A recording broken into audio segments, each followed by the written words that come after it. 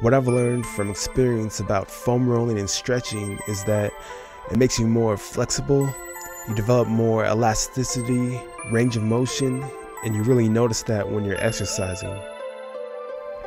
The more flexible you are, the more oxygen and blood circulation into the muscles, the less pain you'll feel during the exercise, the faster the recovery, and the more you can advance in your training.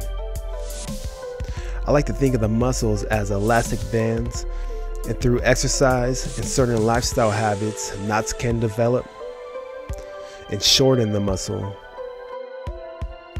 And these knots restrict the oxygen and blood circulation into the muscle. The key to get these knots out is to lengthen the muscle with foam rolling, stretching, and massaging techniques. And you'll notice that you're more agile and flexible during exercise. So make myofascial release a daily thing so you can keep advancing in your training.